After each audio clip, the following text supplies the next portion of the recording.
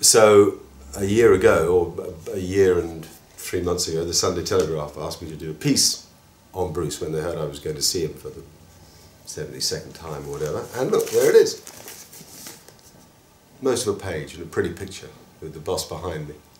And I think you can still get it, actually. I'm sure that if you Google Mark Nicholas, Bruce Springsteen, Sunday Telegraph, something like that, you can get the piece. Maybe we should put it up on KICCA.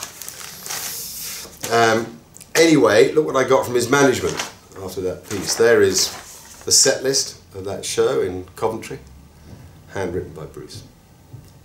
Cool, huh? So why? Well, I don't know. It's difficult to describe how a musician, how a sound can lift you, can make the good times even greater, can improve the bad times.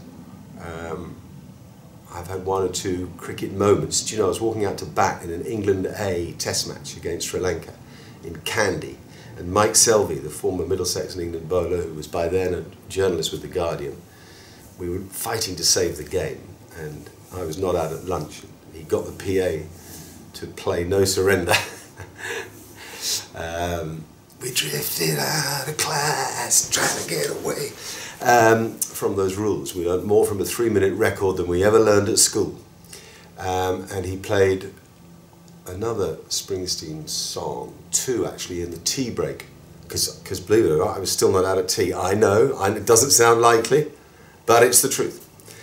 And so he's given me a lot, really, you know, outside of family, close friends. He's kind of the love of my life, and I think probably will be for forevermore.